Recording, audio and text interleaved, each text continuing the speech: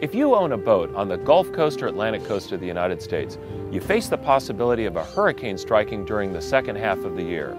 Every year, an average of 2 hurricanes makes landfall in the United States and causes a tremendous amount of damage. But boat owners can take precautions that will reduce the likelihood of damage if you're unfortunate enough to find yourself in harm's way.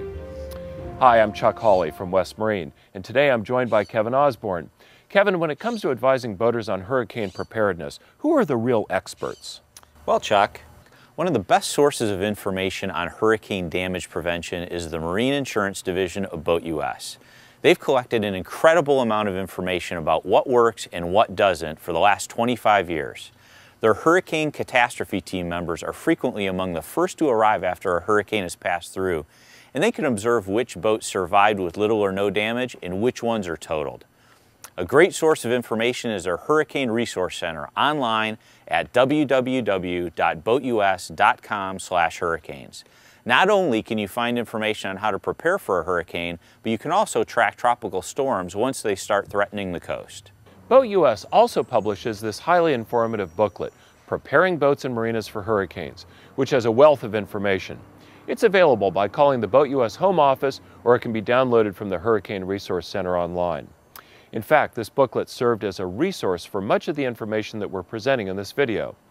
Kevin and I have boiled down a dozen pages of advice into our top 10 list for hurricane preparation. What's first on the list, Kevin? Chuck, it's vital to think about what you're going to do in case of a hurricane by creating a comprehensive plan in advance. By starting with the form that's in the hurricane booklet, you'll have all the vital information you need in one complete list. This form is also available for downloading from the Boat US Hurricane Resource Center. It covers items like where you plan to take your boat, how will your boat get moved if you're away, and a checklist of critical gear to have to minimize damage. The second item on our list is to make sure that you understand the insurance policy and your marina contract. As an example, your insurance company may pay you up to 50% of the cost of hauling or moving your boat prior to a hurricane. And some marinas require that you haul your boat in advance of a storm to protect both the boat and the marina. Coordination with your marina is vital. Our third piece of advice is that if you do plan on hauling your boat, make sure you've arranged this in advance with the marina operator. The evidence is strong that boats stored on land fare better on average than boats kept in the water. One of the best alternatives is to store your boat on the hard. And to do that, you probably are going to be using something like these jack stands or maybe a cradle. Jack stands work really well, but you have to remember to locate the pads where there's structure inside the boat to resist the pushing force. And generally that's where a bulkhead intersects the hull. In addition, you can see how this 1/4-inch chain has been run to keep the jack stands from spreading apart over time. The problem without using the chain is that as the boat moves slightly, the jack stands will tend to walk away and the boat can capsize in a heavy breeze. In addition, we're lucky enough in this yard to have an asphalt surface, so the jack stands aren't going to dig into it. But a lot of jack stands are placed on either soil or gravel or some sandy, softer material. And what happens is the force of the wind is enough to actually depress the jack stand into the surface. In that case, you want to get a big piece of plywood underneath each jack stand to keep it from depressing down into the surface. Tip number 4 is for boats that have to be left in the water. In that case, you'll want to choose someplace that has minimal fetch.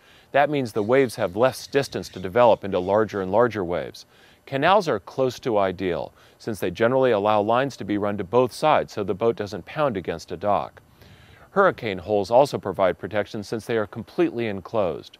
Remember, the wind direction is going to veer as the storm passes by, so make sure that you're protected from a wide range of wind angles. Tip number 5 concerns boats that are tied to docks or pilings. If you're making your lines fast to fix docks or pilings that don't float with the tide or surge, you'll need to use long lines so that your boat can float up as the water height increases. Lines that are too short can break, or in some cases can actually pull pilings out of the bottom. You'll also want to reduce windage by orienting your boat bow to the anticipated storm direction, which may be different than how you normally tie up. If you're in a marina that uses floating docks, you have to make sure that the pilings are tall enough to withstand the storm surge. In this case, we're at a relatively low tide, and you can see this piling is probably about 10 feet high. At high tide, it's only 6 feet high, and the storm surge can easily be 10 or 12 or 15 feet. In that case, the entire dock assembly will float off the tops of the pilings, and you'll be a raft with everybody else in your harbor. So in that case, the marina either has to put in taller pilings, or you have to get your boat out of the water and put it on land where it's safer. Boats on moorings face special challenges. Most mooring anchors can handle squalls and storms, but hurricanes place an extraordinary load on the anchor and anchor rod. The best anchors are helix types, which screw into the seabed. They are much more effective than mushroom or deadweight anchors. According to tests done by Boat US and Cruising World magazine, mushroom anchors held about 2.5 times their dry weight, while concrete anchors held about half of their dry weight. Helix anchors held between 12,000 and 20,000 pounds and were unable to be pulled free. A problem with mushroom anchors is that they may have taken a set during the season in the prevailing wind direction, but the hurricane may be out of an entirely different direction.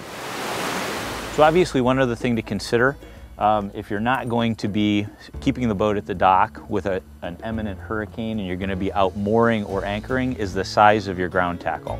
So if you're going to be anchoring, you don't want to be using a lunch hook. You want to be using something that's adequate for the load that the boat's going to be taking. So make sure that your anchor is appropriately sized. One other thing to consider if you're going to be using a mooring pennant is the condition of your current pennant or the option for upgrading to a really high quality pennant like this one from New England Ropes. This one is a double braid construction but has a tough polyester outer cover which is highly abrasion resistant, also has a Marine Tech coating embedded in it, also has a nylon inner core to provide maximum stretch. So it's really ideal for a hurricane situation. It's also a really large pennant so it can handle enormous loads. The other advantage to a pennant like this is it does have a movable chafe guard so that you can slide it to position it right through your skiing shocks to provide some additional abrasion resistance. And it's got a really good quality splice, nicely whipped, and a long neck. If you have to anchor out, select your location so that there is little fetch as possible to reduce the size of the waves. You should consider using multiple anchors, either set in tandem, one anchor connected to another anchor with chain, or in multiple directions. If you have two large anchors, set them apart approximately 90 degrees in the direction of the anticipated winds. 3 anchors can be set 120 degrees apart and led to a single swivel and line leading to the vessel's bow. This is especially effective if the room available is tight and you need to reduce the swinging radius of the vessel. This isn't a time to use your old ratty lines as anchor lines, mooring pennants, or dock lines.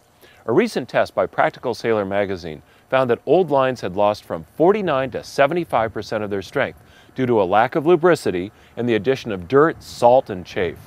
So a hurricane can exert an enormous amount of force on a boat that is moored or anchored. It's a good time to use new lines or lines that are in really good condition, and probably lines that are bigger than you're used to using. As with any docking, you should use nylon line to maximize the elasticity. And you can use 3-strand line like this, or you can use some heavy double-braided line like this. You know, chafe is really the enemy here, and even though the line is unlikely to break in the middle, it can certainly chafe through. So the use of chain to absorb the chafe into contact surfaces so that you don't wear through the nylon is a good idea. So for example, putting a loop of chain around a cleat or actually running the chain through the center of the cleat can give you a surface which is flexible but won't wear through. You can also splice, just like you would with an anchor line, you can splice a thimble to a piece of nylon line and run the chain through it.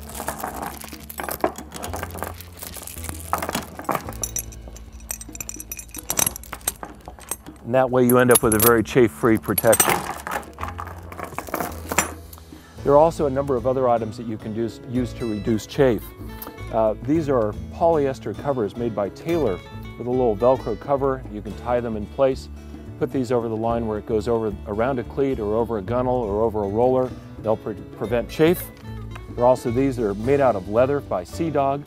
You just put them around the line and stitch them up. It takes a couple of minutes, and the leather is very, very abrasion resistant.